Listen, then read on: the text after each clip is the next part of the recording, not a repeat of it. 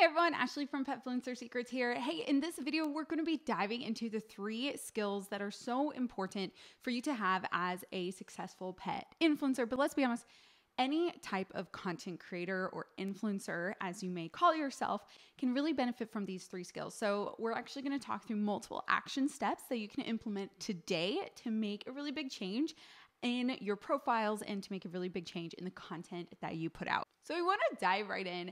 And the very first skill, although it sounds kind of basic, it actually is so imperative because it makes a huge difference if you are an experienced creator because you can relate. So the very first thing that you have to really instill in yourself and really need to practice is literally self-confidence. And okay, I know so many of you be like, okay, be confident, move on. But in reality, it actually is so much more complicated because there's actually a lot of psychological barriers that you need to overcome in order to actually put out the most genuine content that you really are passionate about. And the biggest thing with this, I can completely relate because I have been a content creator for practically 5 years now. And for about the first year and a half of being a pet influencer or creating content about my cats over there, I was afraid to show my face for, again, like almost 2 years. Now, as a pet creator, you don't have to show your face. In fact, one of the biggest reasons why so many people love being pet influencers is because you don't have to show your face. I was afraid to show my face, and this was hard because I was afraid of rejection. I was afraid of people judging me, or most importantly, and I know this is something you are relating to, you're probably afraid of people that you know finding out about your content, because deep within there, seated in there, typically is the fear that other people you know are going to see you, that you may fail, and then they will think badly of you. So this ties into self-confidence because if you've heard of imposter syndrome, I'm not going to do a full lesson on imposter syndrome because there's so much to go through, but imposter syndrome is essentially that idea that you're not worthy. And this really sucks because if you really battle with imposter syndrome, you're not going to charge the rates that you deserve. You're not going to show your face on camera when you probably should. You're not going to be creating the best content, creating as frequently or consistently. You're not going to push yourself out there because you're just going to be afraid to push the limits or push the boundaries or even just get outside of your comfort zone. But as you grow, and especially for those of you who have been around and are more experienced creators, you know that self-confidence can really put a barrier on your growth because again, it ties right into that idea of you're not going to take the challenges, take the risks. You're not going to push yourself outside of that comfort zone so that you can create better content. You're not going to spend the money that you probably should on better equipment, better lighting, all the little things that will help you grow as a successful influencer and content creator. And most importantly, if you don't believe you can, you won't. It won't happen. If you don't believe that you could have 1 million subscribers, or if you don't believe that you can seriously make $15,000 a month, it won't happen, right? What you believe is going to translate into what is in reality. So when it comes to self-confidence, this again is so important to realize that what you believe is possible will be your reality. But not just that, it's all about being confident in yourself, being confident in the content you produce, being confident in yourself that you're worthy of the content that you create. But going into the next one, the second skill that is so important to work on as you are growing your career and journey as an influencer online is delayed gratification. Delayed gratification is huge as a content creator, and it's so hard. If you don't know much about finances or money, delayed gratification is talked a lot about in the financial circles because, of course, if you think about stocks, for example, you have to know that you put in your effort now or you put in your money now, and then in the future, you're going to be rewarded more than if you just tried to take out the money now, right? So if you invest your money right now and say in 1 year you take your money out versus in 50 years you take your money out, obviously the output is going to be so much different. So if you are a new content creator and you are putting effort in now and you're like, in 3 weeks, I am just going to blow up and it's going to be great. And then 3 weeks comes and you're like, oh, well, that sucks. I didn't blow up or I didn't go viral or whatever. That's not delayed gratification, right? Knowing that you're putting in the effort now, you're learning now, you're growing now, because down the road, you're going to be better at your filming. You're going to be better at your voiceovers. You're going to be better at your video editing. You're going to learn more every single time that you produce content. If you expect to be perfect right now, you're not going to be perfect. And I can relate, because I have been a content creator for about 5 years now, and I actually was a content creator in a different niche before joining pet influencing. And I put in about 2 years of consistent effort on YouTube as a blogger. And let's be real here, I did not get a good return on my investment. I mean, I seriously put in dozens, if not hundreds of hours put into creating content, learning and growing. And yet the amount of money that I was receiving as a monthly income was bad. It was not good.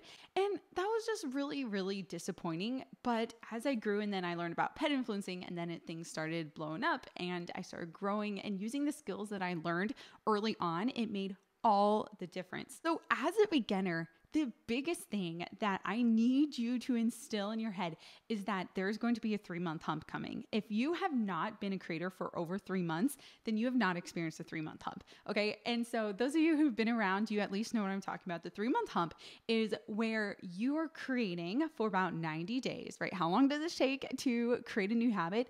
About 90 days, right? So you've been creating content, and then you just burn out, right? You don't feel like you get a good return on your investment with your time. It is really difficult. You haven't instilled these new habits into your lifestyle, and then you give up. You say, it's not worth it. It's all a lie. I'm not worthy enough. I'm not good enough. And it's usually really filtered through a negative lens. And so that 3-month hump, when you overcome that, that's when things start getting better and better, because with that idea of delayed gratification, that in the long run, it's going to be so worth it. And you're on a marathon and not on a sprint. So let's dive into the third skill. So the third skill that you need to hone down when it comes to being a content creator or influencer online is the idea that you need to be willing to change. Ooh, this is hard, because I literally still battle with this all the time. And having a willingness to change is actually really built into how much you talk negatively about yourself. And what I mean is this. So whenever I create a video on any of the platforms that I have been on, when it does bad, I associate that with my self-worth. So I usually associate that with shame or guilt, and especially rejection, thinking, well, what I created wasn't good enough. I'm not good enough. I don't know what I'm doing. No one wants to listen to me. Obviously, no one really cares, yada, yada, yada. And it's associated with negative talk. What I need you to consider is that you need to distance yourself from associating your worth with the content that you create. If a video does bad, that's actually a great thing, because it gives you that trigger to be able to analyze what was it that actually was bad, right? What was it that made that not work? Was it the timing of your post? Was it the title? Was it the thumbnail? Was it your description? Probably not. Was it just the content? Was it something about copyrighted audio? I mean, there is a huge list of things that you can go through to figure out why your video did bad, and things that you can improve, and things that you can look at your next video and be able to implement into your next video, instead of associating that with, well, I suck. This was terrible. Okay, what's the point of this? As a beginner, you are going to be really dealing with trial and error. So you're going to be trialing new trends. You're going to be trialing different ways to put on captions or different thumbnails and different descriptions and different titles. And you're going to be trying all these different things.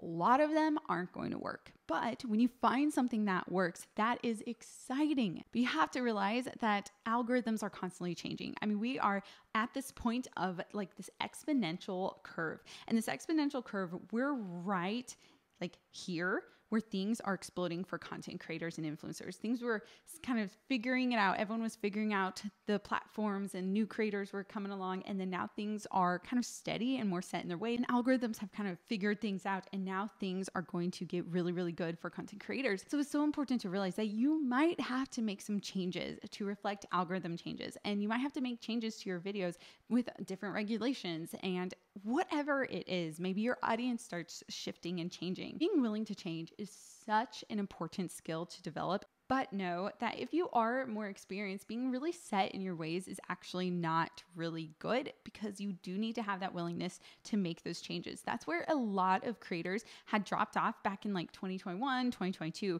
because of the idea of shorts, right? Not just YouTube shorts, but short form content. And with short form content, the people who used a lot of static photos, say on Instagram, or those who did a lot of long form content like on YouTube, really got affected from this.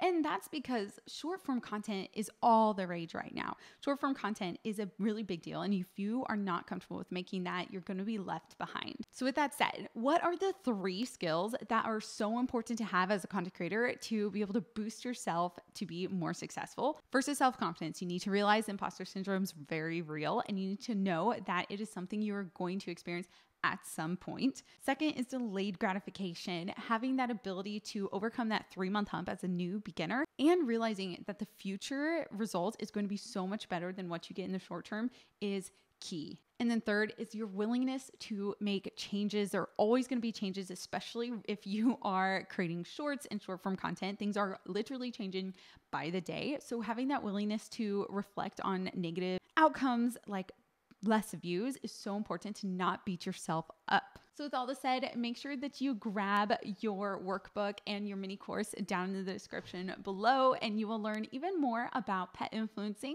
through your free mini course. And let's go ahead and start a discussion about what you are experiencing as a content creator down in the comments. So I'll see you there. Thanks for watching.